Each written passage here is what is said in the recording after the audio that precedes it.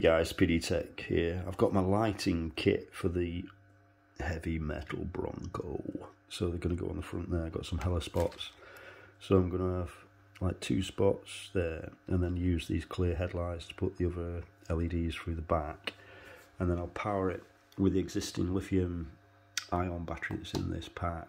And then what I'll do is I'll overvolt the motors. I'll put a 7.2 LiPo in to power the motors. So we've got a motor in the front axle, motor in the back axle. I'm going to use the stock motors first, like a stage 1 tune. I'm going to see how that goes.